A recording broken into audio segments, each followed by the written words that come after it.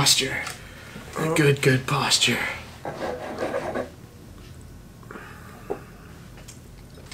Hey guys, welcome back to Winebeast. My name's Adam and this is my friend Jeremiah. And I know it's been a little while since we posted. Sorry to like maybe the 3 people who are watching this that we work with. Who are waiting for the next episode Patiently and haven't left their condos. Or we're back. And what are we beasting on tonight there, Jer? We got something special. Yeah, so tonight is a little bit of a different episode. We've got some wines that we can talk about in a second. But tonight we're actually reviewing a product that was sent to us called the Repour Wine Saver. And we'll include the link in the description and things like that. But this is an interesting product that we're gonna discuss. We've got a wine here that I opened 2 weeks ago, and the story is basically I'm off red wine because I'm whitening my teeth. I opened this bottle before I started whitening my teeth, and I was like, oh shit, I need to conserve this. So we thought, what better opportunity to try out the Repour, which is basically a cork with some kind of like mineral type thing inside that absorbs the oxygen that's left in the bottle and creates like an inert gas between the remaining wine and the cork, so the wine isn't exposed to oxygen. So they claim that this guy can go what, like months. You know, possibly a game changer for, you know, keeping and storing wine. The only thing that I found as a drawback is like you have to keep the bottle upright. You can't store it back on its side because you obviously don't want the wine coming in contact with that element inside there. So if you don't have a very big fridge like I do, it was difficult to like have the bottle standing up all the time in the fridge with this cork height of this thing, right? Yeah. So anyways, Jer is actually going to be trying this wine for the first time and seeing if it's still good after 2 weeks. You know, normally a red wine, you open it up, you keep it in the fridge maybe 2-3 days. Yeah. What's left over. So it's going to be interesting to hear your thoughts on this guy tonight. And then wine we have tonight is Grand Vin de Pauillac. It's a French wine. From Bordeaux. From Bordeaux. And of course we've got a Menagerie Pour here. We've got the Stag from our good friends at Menagerie Pours. Shout out to Darren at Menagerie Pours for sending us all that gear a few weeks ago. I've got the Grange of Prince Edward Almanac from Prince Edward County here in Ontario, which is like a white blend that they suggest would go good with grilled seafood, barbecue pork, mushroom risotto, and Thai curries.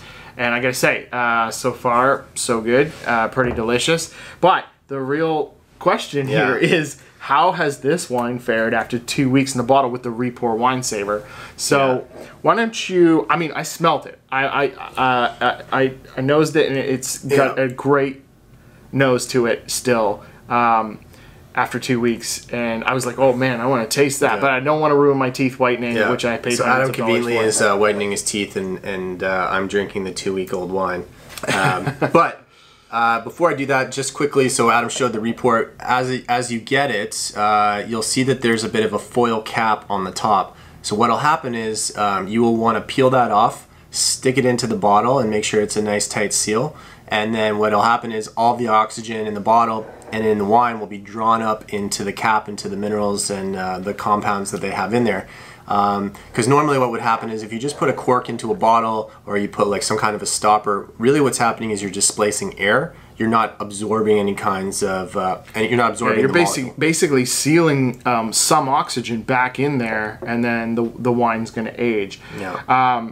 You know, the crazy thing is I've seen products out there. There's a product called the Coravin, which is like an opener that allows you, it puts like a needle through the cork, and it allows you to access the wine through the cork and without actually uncorking the bottle.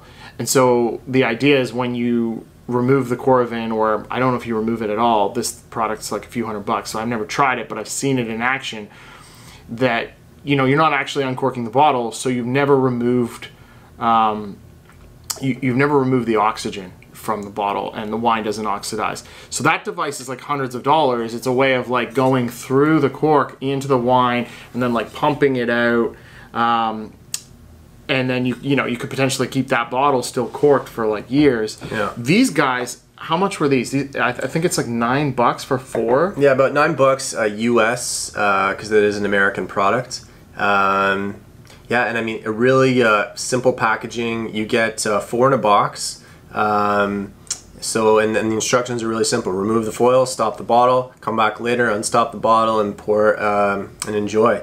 And when the wine is done, just get rid of your Repour stopper and then start again with a fresh stopper. So it sounds like it lasts for about a bottle depending on opening and closing. Yeah, I don't think you're supposed to reclose it. Yeah, I think it's like a one-time use. I feel like you put the cork in, because I didn't open that guy at all. It probably won't be the best for your wine if you're popping that thing in and out, but it does say you could reinsert the Repour. So, oh, really? Okay. Yeah. So it's multiple uses from one. Probably the same bottle though, because I don't know if you'd want to get into like putting using this one at multiple different times, multiple different bottles. Yeah. But yeah, for maximum freshness at that price, they're basically kind of like disposable, which is another thing we talked about. Don't know the recyclability of this product. It's got something inside, so I don't know that you could just throw this into the plastics recycling. So yeah, and that'll vary from city to city depending on, I mean, it really is, you'll have to check out the website, which I would recommend do anyways to learn more about this product. Adam will include the link, but you can follow them on Instagram at Repour Wine Saver. They're all over Facebook, Twitter, Pinterest, and Instagram. Yeah, so, I've seen a lot of things that are saying like this could be like a game changer for, you know, being able. This was the one thing, like the conundrum when you open a bottle. I mean, you pretty much have to drink the whole thing in a couple of days or one sitting, and not everybody wants to do that. And you know, a lot of people might be opening like a special bottle and then want to put it aside for a few weeks and then have a glass. So, anyways, I think enough talk about the Repour. I feel like we should get to this wine. Let's get to the I've also got a nice little cheese board that I made here for Jeremiah with some camembert, some oca, some spreadable oca, some nuts, and then this is the kicker here. This is some honey from the roof of our office building. We actually have beehives on the roof of our office building. And the landlord of the office building gave us some honey from. So this is a hyper local honey, unpasteurized product, and I'm really you can see how dark anxious it is to try that. Right, because obviously, like the bees are, you know, the color comes from the different kinds of flowers the bees are pollinating and stuff like that. I've had some at home in tea and stuff like that. I'm on this keto thing, so I don't need a lot of sugar right now, but it's actually amazing. It was really good. Anyways, I know we've been building this thing up for the last 5 minutes or so. Now is the moment of truth on the MOT. We'll see what happens.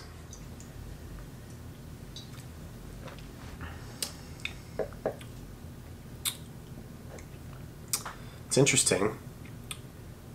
Is it still maybe a little cold? Because like I say, I had that guy in the fridge. I don't know if it's had enough time to come up to temp.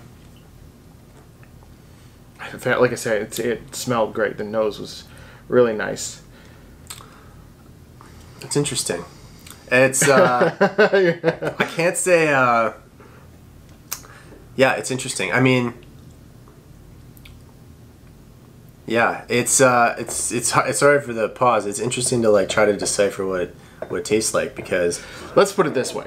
The first thing you're gonna know is it's not off, right? It's definitely not off at all. Not sour, not like, you know, basically wine kind of when you leave it in the fridge too long, and it becomes cooking wine at that point. Yeah, or it kind of tastes like grape juice at that point. No, it's definitely not that. It's it tastes like just open bottle of wine. Yeah, it really does. Well, that's great. Tastes like you know, get that smokiness. I'm glad, because that was actually a pretty expensive bottle, and to like open it just to have the one glass like I did. If we didn't have the Repour, then you know, that would have been a waste. Yeah. So I'm glad to hear that it's still I think palatable. That Repour did its job. Yeah, I definitely do.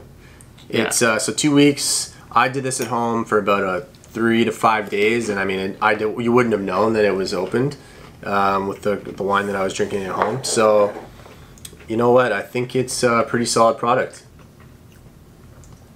Yeah, and I mean, I guess the point too is that obviously a product like this saves you money. So if you're not planning on drinking a whole bottle in the next day or two, or if you're having friends over, but you have a great wine that you like want to have a glass of and maybe drink later on, you know, you're not going to waste wine that way and you know, end up dumping it out because it's gone bad. So I think it's good. Like if I want to open something, have a glass of something, try it, and then bring that like a few days later so that you can try it.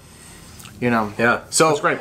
Holiday is coming up. It's Thanksgiving here in Canada, so lots of wine's going to be going on. But with Christmas coming up and things like that, it might make a great stocking stuffer. They come in different packs, as I mentioned. This is a pack of 4. They come with 8 and much more than that. But yeah, I think it's a pretty solid product. And you know, we like to review different products. We don't get like sponsor or anything. They send us these 4, which are like $9 in the mail. To test out and leave it to our own opinion. So I think without any bias, I think it actually works. Yeah, this is our honest opinion. Yeah. It's not like they paid us or anything. It's just people are sending us product. Yeah, I have something here that we weren't sent. The Corkcicle. This is a gift someone got me for Christmas one year, which I'm actually using to try and keep this white. You can kind of just see it in the bottle there. Basically, it's like a freezable element that you stick down in the bottle, and then you can actually pour through it, so it doubles as a spout. So it's supposed to keep chilled wine already cold, or bring room temperature wine, if it's red wine, to sort of a better serving temperature. This is a cool product too. Figured I'd talk about it while we have it out. The only thing is about it is you have to pour wine out first to actually put it in because of the displacement. Otherwise, the wine's going to go everywhere.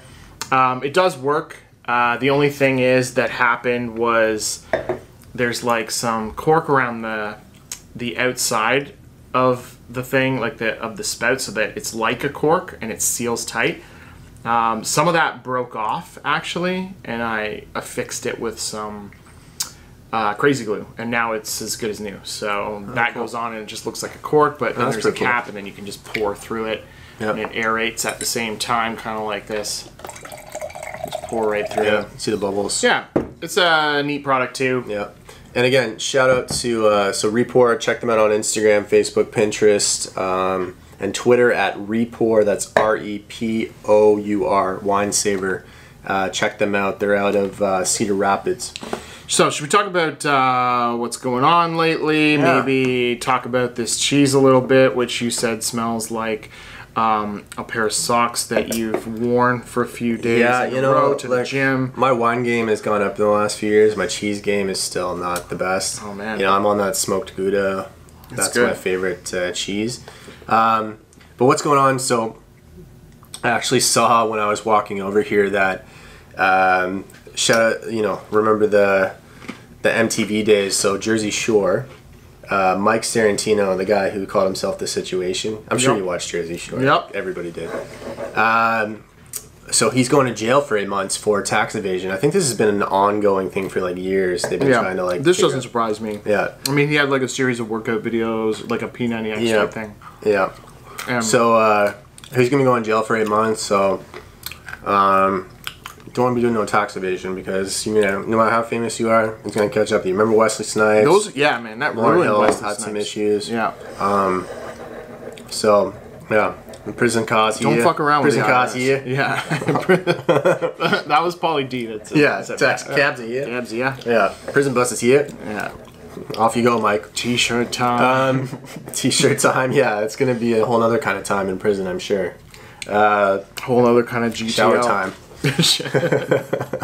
Oh, savage. What else is going on? So, yeah, up here it's Canadian Thanksgiving, so that means that Monday we have a holiday, and then shortly after they'll have obviously extra day to recover from. Yeah, extra day to recover from the long weekend, lots of turkey and stuff like that. It's pretty much American Thanksgiving without all the amazing deals like the Black Friday. Yeah, we don't like they really did a Canadian Black Friday, but like I don't know, it just isn't the same, you know. And so So that's happening this weekend, and then yeah, I mean it's hard to believe we're like on a countdown for Christmas in like 2 months or something. It's pretty wild. Oh yeah, and the Christmas stuff will be out everywhere soon. Like they don't even wait now until November. Yeah, that's one thing with like, I'm sure that most North American places are like this. Like they've learned that like, you know, let's not wait until something's over. Let's not wait till you can enjoy Thanksgiving and like get it over with.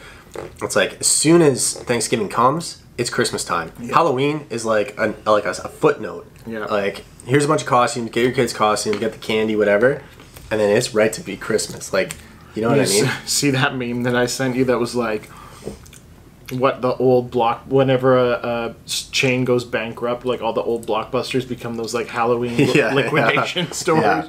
We got a few of those down in Toronto. Toys R Us, yeah. Yeah, there's some on Queen Street, like they become these like they're just like empty spaces that used to be like a Microsoft store, like an Xbox store that just didn't take off. And now they're selling like offensive, sexy Native American sexy costumes. Kittens, sexy avatars, whatever. Yeah. Everything's sexy. But these stores become these like massive Halloween stores. And I'll be honest, I've gone there. I bought stuff from there before. Like you pop in and it's like, oh, I need a costume idea if I'm going to this Halloween party. But okay, here's a question actually. What was the last thing you dressed up as for Halloween? Because I don't feel like I've ever gone to a Halloween thing with you.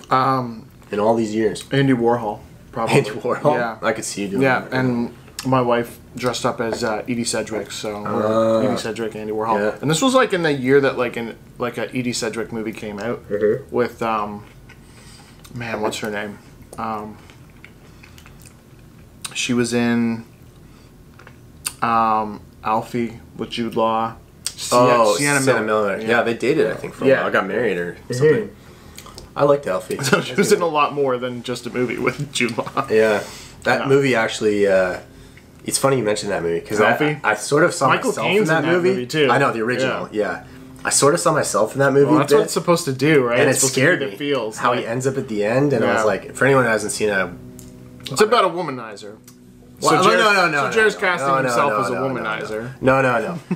You wouldn't say that. It was someone who he was a single guy, you know, living in the city, just doing what he wanted to do, working sort of I think he was womanizing. He wasn't womanizing. I don't know why you call it womanizing. What do you call a woman doing that to men?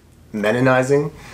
What is it? I don't know. He's just living his life. It's not. Okay. I don't think it has to be a womanizer. All right. Anyways, but then at the end, he ends up all alone because he sort of screwed himself over, and I was like, holy shit! Like that could be you, me. That could be anyone someday because you just like choose this lifestyle, and I don't think it's. I don't think that's the ideal situation. It's not sustainable. It's not sustainable. Anyways, so the last thing I dressed up as for Halloween was actually with my girlfriend Kirsten. We dressed up for a party that my buddy was throwing. I wore a shirt that said Netflix. This is when Netflix and chill was like a thing. Just coming out. Yeah. So I wore a Netflix shirt with like an ice tray or something, and then she got all dressed up like as like sort of like wintry, like chill. So you know how many people were probably that year? Oh, for sure. And like my idea came from a picture I saw of like an African American guy with a bag of ice and a shirt that said like Netflix. That's the thing. Like people now are dressing up as like concepts, like not like things like or people. They're like it's like an abstract concept. Yeah, you're basically becoming a meme. Like. Oh, I'm crushing despair. Yeah, like, I'm lit. Yeah. It's like I'm lit, or like some like thing right now that like is popular in like texting, or I don't know, like something that you're texting about. Kids these days. Yeah, but so that was I don't know. This Halloween, I mean, unless there's a party, actually, I think I'm going to a party. I don't know, but it's not going to be a ton of effort. Like I do respect people that like put a ton of effort into getting dressed up for Halloween because I honestly think the older I get, the more I appreciate like traditions and like. Doing things that are like, you know, like some people will skip Thanksgiving or they'll skip, depending on your beliefs and all that stuff, you skip certain holidays. But I actually think it's sort of like if you start skipping that stuff or paring it down, it sort of just becomes nothing. Like, you do sound like you're getting old. All right, have you also developed a penchant for World War II history and documentaries? Yeah, no. I actually liked. I don't know. You just like as you get older, you just like I don't know. I'm not that old, but I guess I'm Old man Jer. sentimental as I get older. But yeah, I think you need to like keep that traditions and like stuff like that. Yeah, I mean traditions are uphold important. those things, because I mean otherwise, what else is there? It's just a bunch of like day-to-day nonsense. There's no like meaningless anchor. There's no anchor. Life is pointless. Oh my god. Yeah, so Halloween's coming up, and then what else is going on? I got my hair cut today. I've got his haircut. He's got the Caesar going on right now. Yeah, I'm trying to cover a blemish. Yeah. So I'm actually gonna grow my hair out for over the winter. I think. Go back to the Jeremiah. glory days of Jeremiah. So when I first was at the company we work for, Adam joined our team from another department. My hair was quite long, and Beautiful flowing locks. beautiful flows of locks, and I basically had Jeremiah, I think was one of my names. Hair Force One. Yeah, there's no shortage of banter and taking a piss out of each other in this group. That's for sure. So yeah, I think I'm just gonna grow it out over the winter. I haven't done it in a long time. I've been getting these like fades and all that stuff, but I don't know. I think I might grow it out a little bit at least. Get a little length. Just get the beard growing thick. I just can't do a huge beard like you. This is healthy. It's good for your skin, especially in the winter. It keeps my face from getting like dry, and like it's supposed to keep germs off of your face too. And like, you know, what's sort of weird though is like your beard's like red. Yeah, I have and ginger. you have no red hair. Yeah, there's like you can see little ginger hairs in there. It's weird. You're getting some gray in there too. There, mountain man. Like a trapper. Well, like you said, you're like a we're trapper. both getting old, despite the fact that you're older than me. But you got gray hair going. Oh, I got gray for sure, but like not. You know, you got to keep it shaved down. You don't notice. That's the thing I noticed too. Is like where I got it cut today. The closer you get it cut, the less obvious the gray is. Like you can't. Oh, of see course, it. because it doesn't reflect the light. Yeah. But it's weird that like when you get gray hair, it sort of starts on the sides, like for guys. Like why there? What would that mean? Like I noticed it's everything like is a pattern, right? Like, and the same with baldness too, right? Like the men that get it.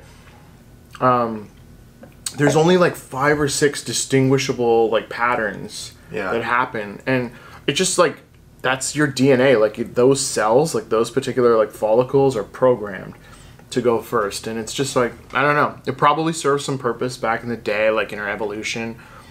But I don't know. I don't mind it. Honestly, I'm not like self-conscious about it. I would actually guess that like if you went bald back in the day, it showed like that you had a longer lifespan. Like okay. Yeah, because back in the day, like lifespan was only even like there are parts in history where it's like 40 years old was old. So like they treated you like it showed that you had good, let's quote, good, you weren't sick, right? Like even though guys nowadays, because they don't have the genes for it was like how does nature show that you're old without like the chiefs and all these like tribes and stuff, like usually they're bald older guys that have like 5, 10 wives or whatever.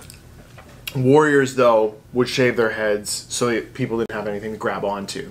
Yeah, but that's so the enemy wouldn't have anything cosmetic. to grab that's onto. Not genetic. Yeah, it's just a good strategy. Yeah, it is. Yeah. But older guys, it shows that you can like live longer and like your genes have like you haven't got sickness or anything. So I almost feel like that propelled the whole situation because all these women would have kids with guys who were older, balder guys because they were the chief or like senior people, and that perpetuated like the whole genetic thing. Right. Yeah. It's like a strategy. So like your genes remember like hey, like you know how like birds like have bright feathers to show like a mate that they're like you know competitive or whatever. So you get with an older dude to get longevity. Well, and genes. Now we gotta skip that. Now you get with an older person, whether you're a guy or girl, depending if they're got a little coin. Wealth. Yeah, wealth has become the new supersedes genetics at this point. Did you try this cheese? I really like this cheese. Yeah. Anyways, guys, so sorry for the delay on getting a new episode up. It's been a few weeks, we know. Life gets in the way. Yeah, but we'll keep episodes coming now up until Christmas. Check out Repour Wine Saver again. I will have the link in the video link. And again, shout out to our friends at Menagerie Pour because they do have some amazing pourers and wine accessories that you can get for your holidays and for Christmas gifts. I mean, these are amazing things. I use mine all the time. I have a dragon and like bowl. Shout out to the province of Quebec for this amazing spreadable cheese. Yeah, thanks Quebec for everything you do for us. Oh man, they just had an election too. They got like their own kind of like I saw Donald that. Trump type guy. Yeah, they were talking about Populist kind of right wing dude. Yeah. That's interesting because that ends like 50 years of two-party rule. That's the first non-liberal, non-PQ leader. If you're watching this from outside of Canada and you don't know what the fuck we're talking Canadian about. politics is... It's boring. It's really boring. If you've been watching stuff in the States, No I mean, it's sort of tragic, but it's also like really entertaining because it's like, oh my god, this is actually happening in a country this advanced. Here, it's sort of like, well, oh, Trudeau went to India and paid $100,000 for a plane or whatever, right? Like their lunch bill was $500. Scandal. Yeah. Anyway, sorry, Jared's been trying to wrap this up. Yeah. Cheers to all the Canadians for Thanksgiving. I don't know if you'll see this before Thanksgiving, but cheers. And cheers to everybody else. Enjoy your wine. Check out Winebeast Show at Winebeast Show on Instagram. Follow us on YouTube. We'd love to hear from you. Comment, subscribe, like, share. We'll see you next time. Have a great weekend. Cheers, guys. Cheers.